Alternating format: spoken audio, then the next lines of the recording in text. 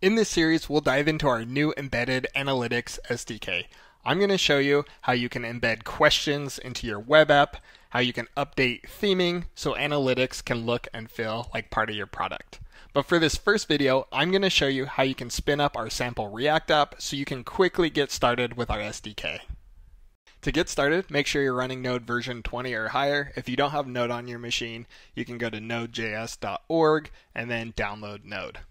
Next, we'll go to metabase.com. You want to make sure you're running version 51 or higher. The easiest way to do this is just try Metabase Cloud free. You'll get a 14-day free trial and then go through that setup. Once that's set up, it will look something like this, and we can come here to the admin settings. We're going to go to embedding. Let's go to the Embedded Analytics SDK. We're going to want to enable that, and then we'll go to authentication, JWT, and you're going to want to put in your URL. So come up here to your URL and get everything up to the .com, paste that in here, and then click Generate Key.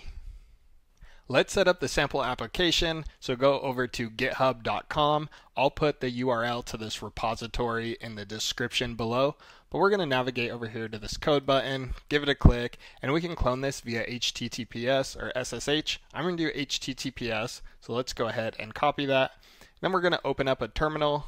Make sure you cd into your favorite directory here, and then I'm going to say git clone, paste that in there, and hit enter. All right, we're done. Ready to rock and roll. Let's set up our application environment. So open up your favorite IDE. I'm going to be using Cursor. I'll go to Open Project. I'm going to go to my development folder, and then the repo we cloned, and click Open. Next, let's go to this .env.example. We're going to go ahead and copy, and let's go ahead and paste, and we'll rename that to just .env. Perfect. And you can see here that we need the Metabase instance URL. So let's head over to Metabase. I'm going to copy that. We'll head back, and let's go ahead and paste that in here. And then you can see Cursor says tab here, so I'm going to press tab, and it's saying, hey, do you want to put it here as well? This is the Metabase instance URL. I like that, accept. And then the Metabase JWT shared secret, we need that, so we'll head back over to Metabase. We can go to the settings, admin settings, authentication, JWT, and then you can copy your key here, and then we'll head back to Cursor, and we will paste that in there. Perfect. So once we have that, we are just one step away from spinning this thing up and seeing how it looks. Now for the fun part. Let's go ahead and cd into our server, and then we're going to do a npm install, and then we'll do a npm start.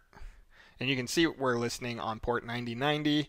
Let's open up a new terminal window, and then we're going to cd into the client. Let's do the npm install, and we will do an npm start.